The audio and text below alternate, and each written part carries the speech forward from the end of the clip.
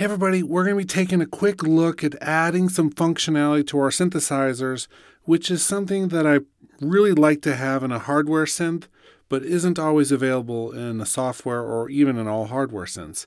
And that is using a sample and hold type functionality. So a sample and hold, that takes a noise input from like a noise generator, and it's going to sample it at different intervals.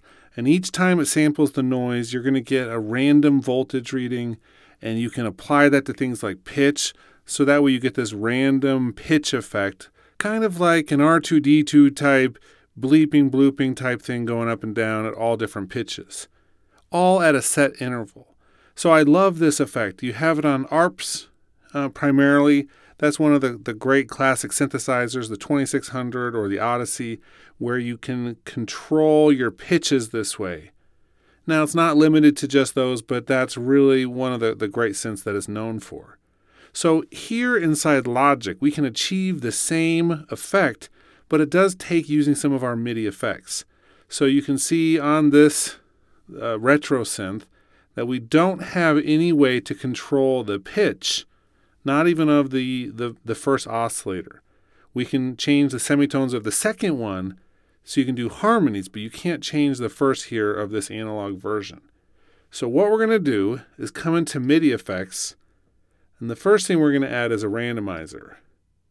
Now the randomizer here can change different parameters of the MIDI. In this case, I want to change it to note number. So now if I play a note on the keyboard, it'll be one note. Play it again. So it'll be a different note each time. Now that's great, but if I hold the note, I want this to spit out variations as we go. If I hold the note now, it just does the one note until I let go. So we need to add a retriggering functionality. So in this case, what we're going to do is go above this, and we'll add an arpeggiator.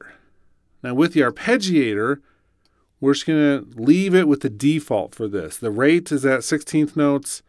It's going to re-trigger that note if I hold down a single one in the live mode. We don't want the grid mode.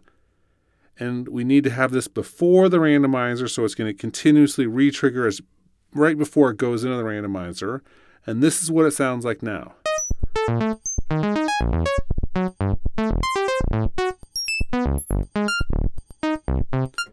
So that is essentially the sample and hold functionality. We change the rate here inside the arpeggiator.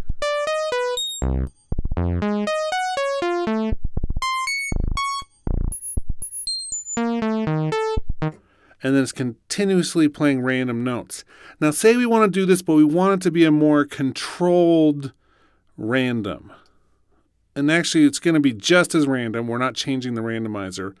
But we're going to funnel the output of the randomizer through the transposer. Now with the transposer, we can come through, say we want this to be in the key of C.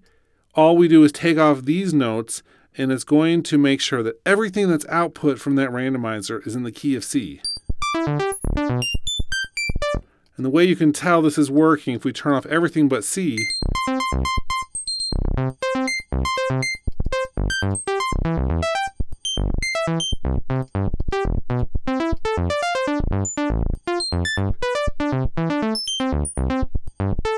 so we can change this to any key we want and now fit this random notes into whatever scale of our song. So we can actually use this in a musical way if we want, or keep it fully with the whole 12 notes here.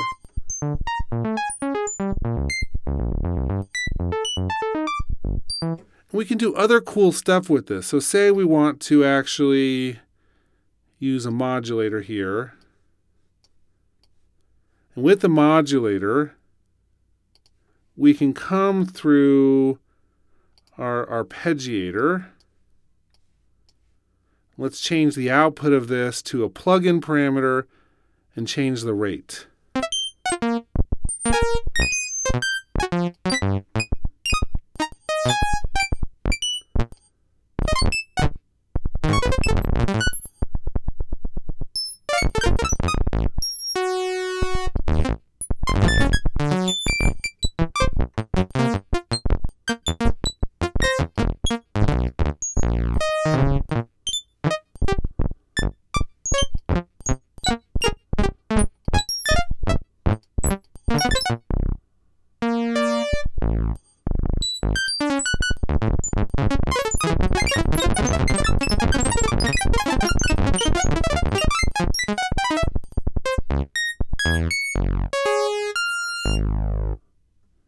And so we can continuously manipulate the speed of that using the modulator controlling the rate of the arpeggiator, which is retriggering the notes as they're going into the randomizer, which is then being funneled into a key signature using the transposer.